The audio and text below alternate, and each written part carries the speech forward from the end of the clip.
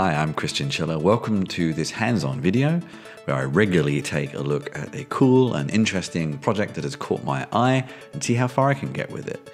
If you enjoy what you see here, then please subscribe, please leave a comment, even just a thumbs up will be most welcome. Or you can find more about all of the things I work on at chrischinchilla.com. What am I looking at in this video? I'm going to be looking at SerenityOS and its related browser project, Ladybird. I've always loved messing around with operating systems and desktop environments. I'm including here things like GNOME and KDE, which are not operating systems in themselves, but kind of closely related. I think my first graphical operating system was probably Amiga OS or Workbench. I can never quite remember what part was what. And in the decades since, I've always enjoyed playing around with weird, wonderful, and normal operating systems. A lot of different versions of Windows, pretty much every version of macOS since I think version 7.5, maybe 8.1, I really can't remember now. I've tried all sorts of different Linux flavors, BSD, and a couple of other niche operating systems too. I often wonder if in maybe an alternative or a future life, I could have and would have liked to have created the sorts of fictional interfaces you see in movies and games. In fact, one of my favorite books is a book called Make It So, which looks at this very aspect and draws comparison between fictional interfaces in movies and games and real interfaces and how they inspire each other. I first heard about SerenityOS via a news item on the Changelog podcast where they were talking about Ladybird. Ladybird is a browser that is sort of part of SerenityOS, or not quite yet. And it's a new and unique browser engine, a new and unique take on browsers. And I've always been a little bit worried about the kind of impact on the web of this hegemony of the Chromium browser. I generally use Safari myself, which I know is not necessarily a great solution in itself, but it's not Chrome.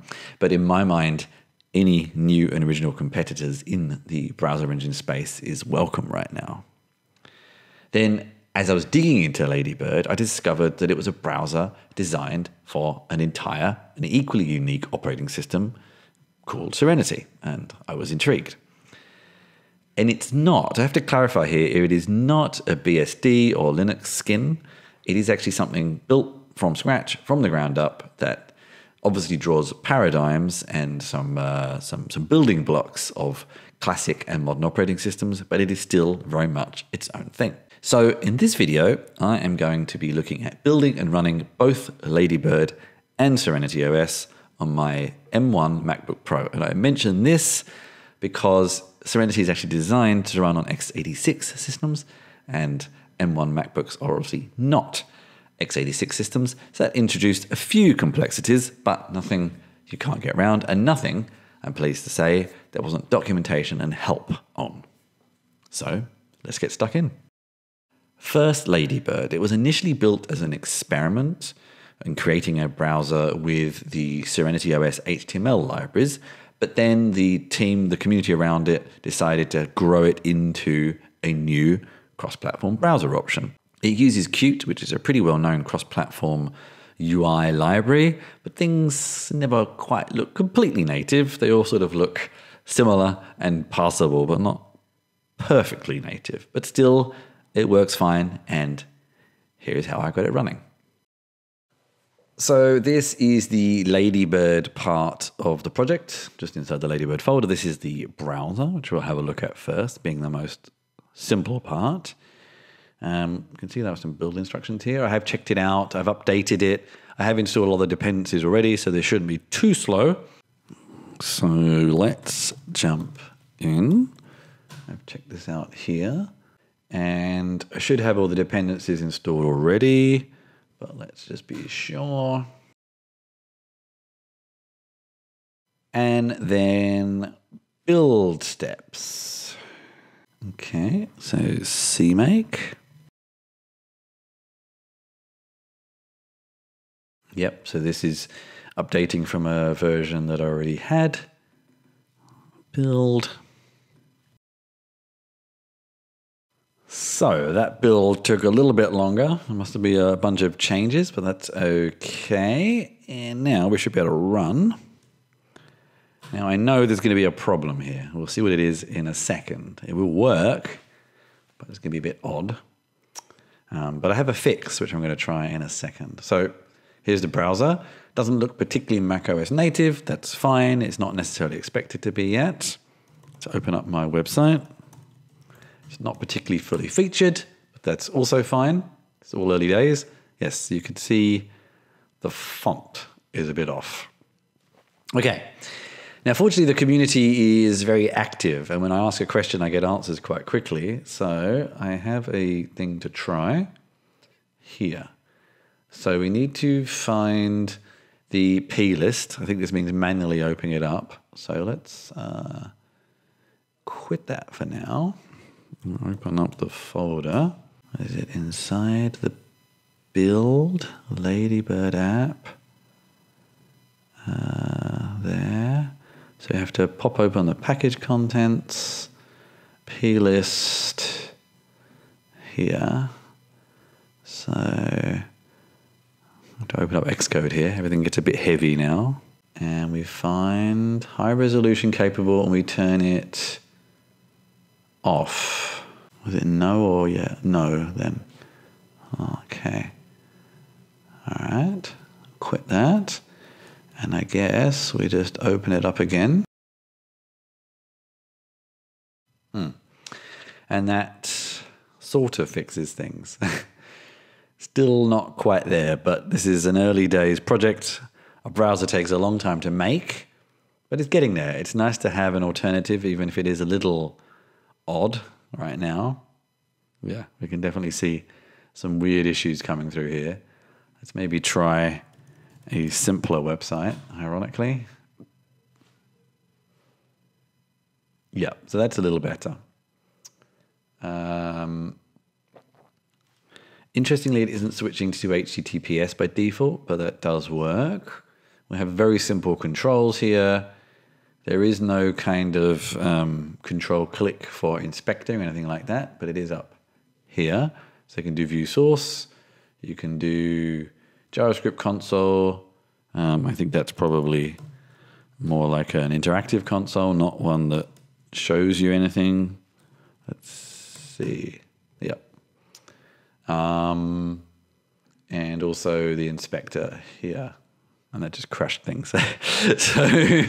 So we're getting there. It's early days, but it's nice to see something different. So one last try up here.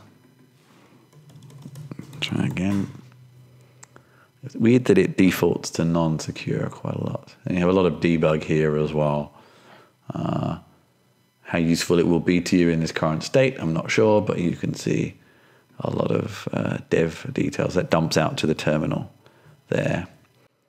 Dump the DOM tree there, for example, etc., etc. So there's quite a lot you can do. So that's Ladybird. Next, let's look at SerenityOS itself. Building and running a browser is one thing. It's fairly complex, but nowhere near as complicated as an entire operating system and a lot of applications in user space as well. As I mentioned earlier, Serenity is designed for x86 64-bit systems.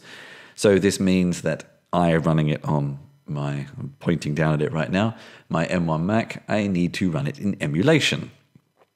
Fortunately, because it's an entire operating system, and I think the developers assume that people are not necessarily going to be wiping their entire system and installing it on top of it, they have, in the run scripts, designed it so it runs in QEMU. I don't really know how you pronounce that, but it's a pretty well-known virtualization and emulation tool. And when you use the run scripts, it creates that for you. I had to add a line, which you'll see in the video, to get it to work on Apple Silicon. And then after a lot of waiting, it worked.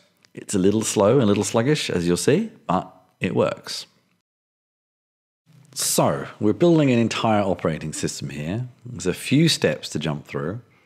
Again, I have done a lot of these already. I've fetched some changes though, so the build times might take a little bit longer. First, here's the setting up the development environment for macOS. I've done all of this already. You do need Xcode. I did try without, doesn't work. Install all of these dependencies. I have got them all installed already. And also setting up Fuse for file system, virtual file system stuff. This all was done already. I'm just going to do this stage again though, because it might make a difference. And this does actually install, well, not this, but an earlier step installs a new option in the system preferences for this as well, which is interesting because I already have Mac Fuse installed and they're kind of doubling up a little bit, but it's fair enough. Yeah, and it's trying to install it here. So I need to put in my password. There we go. So that's that bit done. Now we can get to the main build steps. Before we do that, I'm going to show one change I made in the run file. This was because I found it wouldn't work. So this is because we're trying to do a lot of emulation here. And on Apple Silicon, this is obviously a problem because it's emulation, not virtualization. It uses UTM under the hood, Serenity, to do the virtual machine. I'm actually working on an entire video about all of these options, including UTM. So some of these options looked vaguely familiar to me from that. So to get it to work, we need to explicitly set this machine default type. I don't know why it's not set by default. I'm not sure if that would be a problem for other people, but for Apple Silicon, if you open up this run.sh file around line 265, add this in, it should fix things. It did last time I checked. Let's see. But let's continue for now. So we've done all of this. Let's go back to the generic build steps now. So we'll rebuild the toolchain. And now the next step is this run, which is relates to the script we customized. This also takes a fair bit of time. So here we go. Okay, now again, after a fairly long period of time, I want to scroll up through some of this. Probably you have just as much as me. Here, where things start to get interesting, you can see where the virtual machine starts to get created and mounted. And this is using UTM behind the scenes, as mentioned. Yeah, it's around here. And this is basically the boot log. And this is the interesting thing because you get to a certain point where you think nothing's happened, but it has. It's here. Voila. We have an operating system running. Pretty cool. Now this is emulation. So it's going to be a little unperformant, but it's not bad. And we can see there's definitely some Windows inspiration here. We have a terminal. I don't really know what to expect. Yep, there we go. I guess there's going to be a lot we can do that is pretty expected. And we can see each time we do something, the debug log is running there. We have a browser. I'm assuming that is Ladybird. We can open that up. You can see it's a little bit more realized here. I think it is Ladybird. It's not called Ladybird, but I guess it is. It's a little slow. So let's go to Google.